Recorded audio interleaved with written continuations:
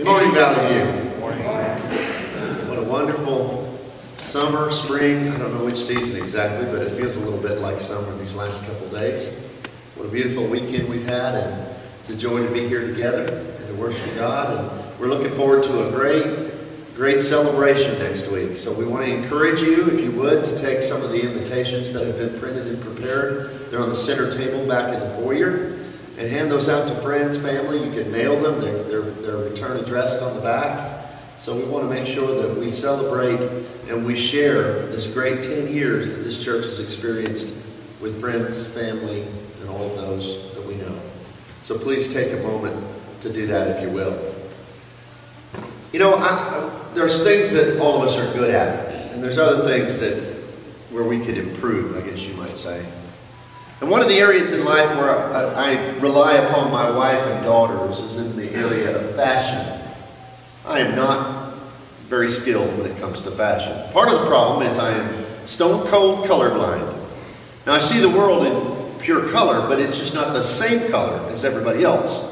So it can be problematic when I think purple is blue and so forth and so on when it comes to matching things. So I try to rely on Miss Lenora when it's not early service and she's not too tired to help me. But just when it comes to fashion, I don't understand it. Because the ties that people wear now, you know, those big broad striped ties that are in fashion, those are what my dad was wearing in the 70s. And I think, why couldn't I just have saved all my daddy's ties from 1974 and, you know, still be wearing them today? Why? That doesn't make any sense to me. How things will go out and no one will want them, and then give it 30 years and they're right back and everybody wants them again. The one that's remarkable to me is the fact that young men now wear these short shorts like we used to wear playing basketball in the late 70s and early 80s. You remember that? Those really short basketball shorts? Well, now they wear those as just everyday wear to school. They call them chubbies. I don't know why they're called that. I suppose that's a name brand. But I look at that and I think, that's just why? Why do you want to go back to that? That went out years and years ago. Because some things are fashionable and then they become unfashionable and then they become fashionable again. Well, as we discuss our topic this morning, we're going to address something that has become in many ways unfashionable in our society. But you know, sometimes because things have become unfashionable or unpopular, really doesn't have any bearing on their value and their worth. It has become unfashionable to do what you have engaged in this very morning. To get up and to get dressed and to come and attend and believe that coming to church, that being a part of a church has a positive effect upon your life. Church, in and of itself, has become extremely unfashionable, has it not? In fact, it's intriguing to me that they tell us spirituality, especially among the postmoderns and the millennials, that spirituality is on the rise. We have some of the most spiritual generations that have ever existed in American society. Yet among those groups, church attendance is the lowest that it has ever been. And now folks from my generation, and most of you seated here today, that is kind of an oxymoron. That's a paradox that doesn't have a solution. How can you be spiritual but be resistant to church? And I think part of the problem, and there's a lot of factors that go into this, but I think part of the problem is it has been allowed for people to have two trains of thought that separate the idea of religious from the idea of spiritual. Because we see people that abuse religion. We see through the years that in the name of religion, so many things that are certainly unspiritual and certainly ungodly have been accomplished. And we look at that and we say, well, then therefore religion, that must not have anything to do with being truly spiritual. You know, that would be like saying that, look at all these failed marriages. Marriage must have nothing to do with being in love. Of course, we wouldn't make that assertion simply because some of those relationships don't succeed doesn't invalidate the power and the meaning of the relationship itself. And so as we look and consider all that this means, we examine the church, the principle of the church from Scripture. And we ask, what does the Bible say about whether or not this institution, I don't mean this building, I mean this gathering of people, what does the Bible say about the importance of the church? We look first of all in Acts chapter 2, 38 through 39. If you're going to talk about any subject, it's probably best to go back to the beginning. And we find the roots of the church of our Lord here in Acts chapter 2 on the day of Pentecost. Christ, of course, has died, been resurrected. He is now ascended. And here on this feast of Pentecost, his disciples have been given the gift of the Holy Spirit to speak in tongues and to prophesy and to preach. And Peter stands up before a great multitude. And he talks about how Jesus was indeed the Son of God. He was indeed the Messiah that they had waited for all these hundreds and hundreds of years. But then he closes in verse 36 with, "Therefore let all the house of Israel know assuredly that God has made him both Lord and Christ, this Jesus whom you crucified." And so he closes out with a very strong invitation, if you will. As he says to them, all these prophecies that have led up to your Messiah, to your King. Your King finally came. God made him Lord in Christ, and you killed him. Well, it's no surprise the reaction of the crowd. Because it says in verse 37, "And they were pierced to the heart, and said to Peter and the rest of the apostles, 'Men and brethren, what shall we do? What can we do?' And Peter replied, verse 38, 'Repent and be baptized, every single one of you, in the name of Jesus Christ for the remission of your sins, and you'll receive the gift of the Holy Spirit.'" But what I think is very intriguing is the next few verses. Because he says, "And this promise is to you, and to your children, and to all who are afar off, as many as the Lord your God will call." Now what's intriguing is he's telling us that all the events of this day, all this salvation, and all this hope from hopelessness that is being offered to them is something that will be offered well into the future.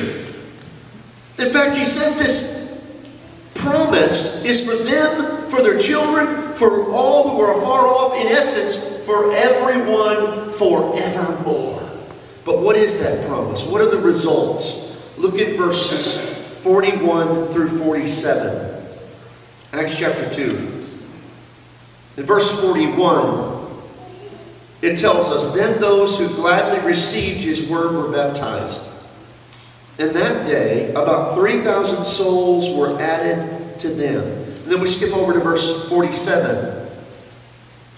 "And praising God and having favor with all the people, and the Lord added to the church daily those who were being saved." Now what's interesting is the church didn't exist before those 3,000 were baptized. They are the beginning. They're the root. They're the seed of the church, if you will. They're baptized, they become the church. Now he says more and more are coming to him day by day, and they're added to that church. What I want to explain and what we have to see is there are two principles here that are inseparable. The first is the principle of relationship with God, salvation, forgiveness of sins, however you want to describe it. And the second is the church. Because he says those who were being saved were added to the church. They happen simultaneously. It is one event. It is one process. It is inseparable. Being saved, being added to the church are the same thing. And he says this very promise, this event that takes place, is what will be offered to everyone for all time, forevermore. And folks, that means, whether it's fashionable or not, that means in 2014 as much as it did in AD 33.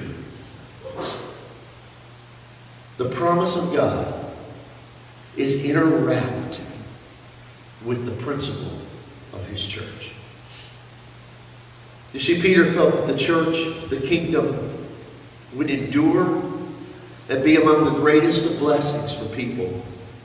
And undoubtedly, he remembered the words of Jesus back in Matthew chapter 16. You'll remember that, where Peter responded to Christ's question, "Who am I?" He said, "You are the Christ, the Son of the living God." Jesus responds, "Blessed are you, Simon Bar-Jonah, for this has not been revealed to you by flesh and blood, but by my Father which art in heaven. And upon this rock I will build my church, and the gates of Hades will not prevail against it. And I will give you the keys to the kingdom of heaven. And whatever such things as you bind on earth will be bound on heaven, and whichever such things as you loose on earth will be loosed in heaven." So there he says, this principle that I am the Son of God, the Savior of the world, he says, this will build the church. So there he ties the identity of who Jesus is, that he is Savior, with the fact that the way we respond to the fact that he is Savior is in the context of the church. And that church is indeed on earth the kingdom of heaven, the kingdom of God. No doubt Peter remembered back to that moment as he preached his first sermon, and he saw that promise of Jesus come to fulfillment for the first time. With such a truth so evident, why do you think it is that some continue to assault the relevance of the Lord's church in our time? I think part of it has to do with numbers. There's a reality that right now, in the churches of Christ, we are, like many other of our religious neighbors, have suffered a decline in attendance. 35 to 40 years ago, the churches of Christ had an excess of 2.2 million in services. We call those adherents, people who actually come to church every Sunday. Right now, it's about half that. Somewhere between 950,000 and 1.1 million. So we have declined as far as in the adherence of folks who actually come and attend church. And that's not just true for churches of Christ. That's true across the religious world, especially in American culture. European, it's even worse. And so what's intriguing about that is how people respond to that reality. Now, I'm suggesting to you today that Satan has done a good job with separating in the minds of people in our world the idea of the church and spirituality. He's used it to separate and divide those principles so that people think they can have a relationship with God apart from having a relationship with God's people. But that's not how many Christians approach those numbers. In fact, as a result of those numbers, many would attack the church itself. Countless brethren who once upheld and defended the church now call her outdated and irrelevant. So their solution to why it is that people don't come to that which Jesus designed and Jesus instituted, and that Satan wants us to destroy and to dismantle, is to try to destroy and dismantle it. It doesn't make any sense, but that's the result. Others say that the church holds no benefit to modern man, so therefore she must be modified. She must be made culturally relevant. Now, I guess it doesn't affect the argument that the church has always been the church in every culture that's existed for the last 2,000 years. But yet now, the solution is to make her more culturally relevant. And still others would say that the very principles upon which the church are founded are barriers to evangelism. They're what keeps her from growing. Now, I find this one amazing. Because here in Acts chapter 2, what does Peter say they need to do to be a part of the church and to be saved? They say, what must we do? We crucified our God, our Savior, our Lord. Peter says, repent and be baptized, every one of you, in the name of Jesus Christ, for the remission of your sins. But what's interesting is that many today, even in our own midst, not at Valley View, but I mean in the churches of Christ, would say, well, baptism, we don't need to talk about that as firmly, as strongly as we have, because that could be a barrier to people. How can it be a barrier if it is that very thing Peter first prescribed in response to their sin? and to be a part of the church, and to be a part of Christ, and to be forgiven, and to receive the Holy Spirit. How can that be a barrier? But yet there are those who say that this separation of spirituality in the church, the solution is to, change the message of what the church is all about. It's intriguing. It's very discouraging. And I think what must happen is, as God's people, we must be convicted. We must be those who know and believe with all of our hearts, not only in the importance of course, our relationship with Christ, but from a biblical perspective, understand the importance of the church.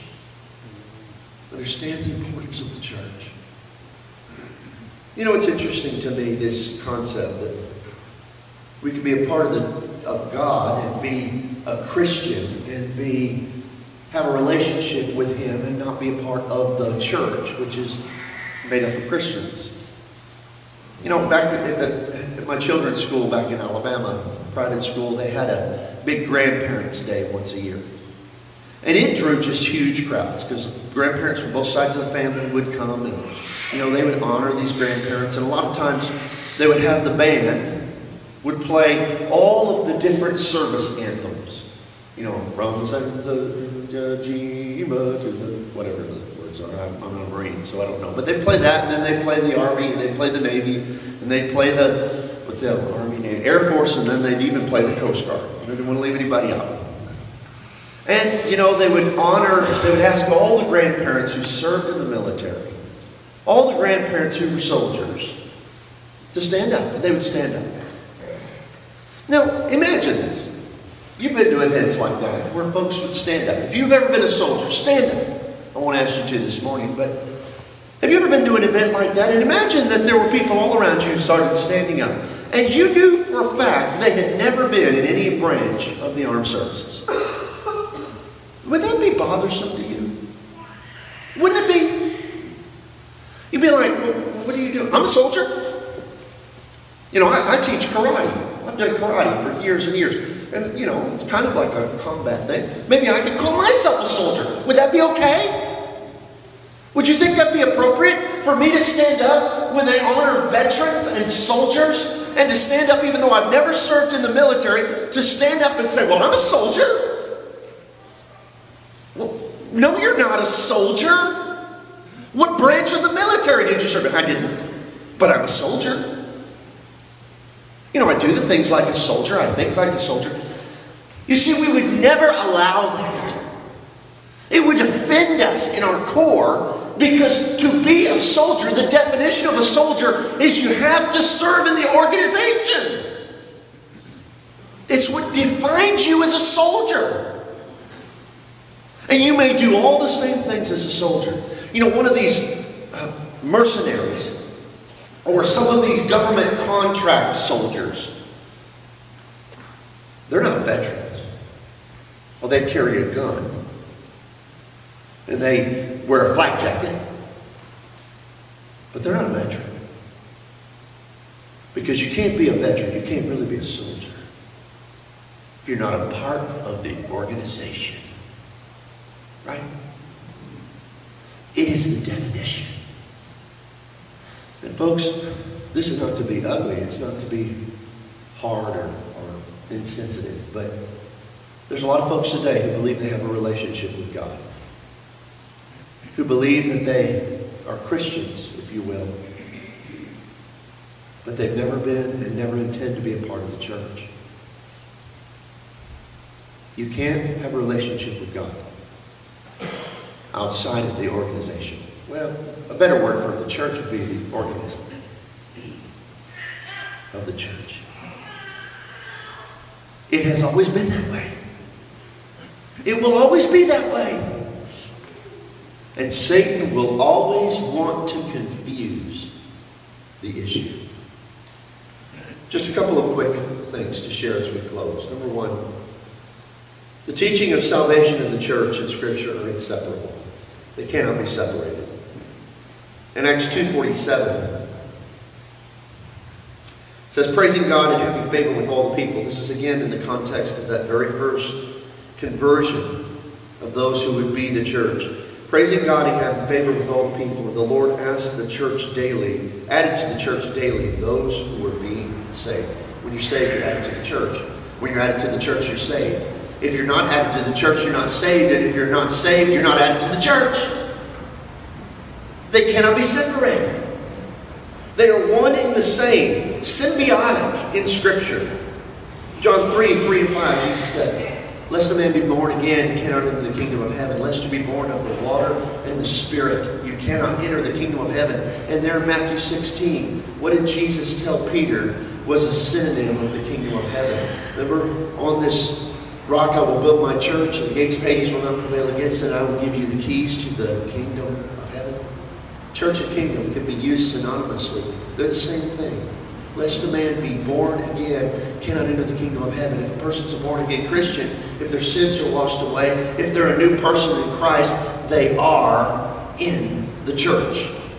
And if they're in the church, guess what? They're a born again Christian. You cannot separate those two principles. Secondly, the church is the very source of truth in a world ruled by the father of lies. It's no wonder that Satan tells a lie about the church. Because the church is mankind's only defense against his lies. We're not making that up. It's found in 1 Timothy chapter 3, verse 15. Where Paul writes, and he says, I write this to you so that you know yourself how to conduct yourself in the church of God, which is the house of God, the pillar and the support of what? The truth. The pillar and support of the truth. We can look over in Romans chapter 10, 13 through 15, and you know that text, where he says, how can they hear how can they hear unless one is sent? How can they hear without a preacher? And we ask the question, what message is the sender bringing? The doctrine of whoever sent him. The only missionaries that will ever go into the world are the ones who are sent by the church. And without those messages, the Scriptures say people cannot be saved. The church is the very source of truth. Now, Jesus, of course, is the truth, but God's design is that truth is spread in the world through the church. And thirdly, Christ's endearment for man is directed through the church. In 2 Corinthians chapter 11, verse 2, it says this, for I am jealous for you with a godly jealousy, for I have betrothed you as one husband, that I may present you as a chaste virgin to Christ. Over and over in the New Testament, the church is called the bride of Christ. Ephesians 5:25, husbands, love your wives as Christ loved the church and gave himself up for her. Acts 20:28 teaches us this same principle. Why did Jesus die on the cross? We say he died on the cross for me. Yes, but that's not the whole of the answer. Jesus died on the cross to buy the church. To purchase the church. But yet there are those today who diminish the importance of the church. Let me tell you, don't tell me you love me and diminish the importance of Lenora Williams. Because we're going to have problems. Because my bride is my everything. Isn't that how it's supposed to be? And you know, most of us fellas, we can handle people criticizing us, right? But her, I mean, that's important. The bride. How important is your bride? But yet there are those who say they love Jesus and run down the church of Jesus Christ.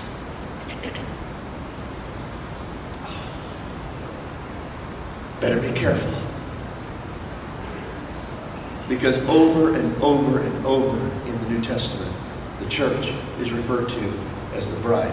And I know how a man who loves his wife so much he'd give his very life for her. I know how we feel about our bride. How can anybody say they love Jesus and don't love his bride? And don't honor his bride?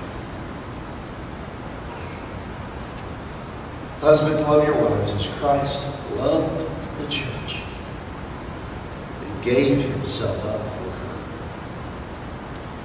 You see, the church is relevant today. That's why Satan wants people to believe that it's not. Isn't it? It is relevant. It has power against the forces of evil. It is the support of truth. It is that place where salvation can be found. It is that through which Christ pours out his love for mankind. So I ask you this morning. I think there are two groups to which this lesson will particularly apply. First of all, those who have maybe lost some of their zeal, some of their passion for the church. I know you're here today, it's Sunday morning, and there could be at least some minimal level of commitment, but how is your commitment? How is your love for? How is your devotion to the church? Did you need this reminder this morning of how essential this group of people really are? But the second message is for those who you've not yet become a part of the church. And maybe you felt that you had a relationship with God, but, the religion thing is too much. This has not been intended to be hard. It's not been intended to be insulting, but it is intended to cause you to think. Because it cannot be denied that any thoughts that dictate that the church and faith or spirituality can be separated are not from God. They are from the devil. It is a lie. All who are saved must be part of the church. And all who are part of the church are those who are saved.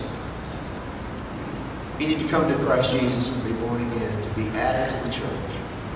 Or if you need to renew your commitment to the church, whatever it may be, come right now as we stand.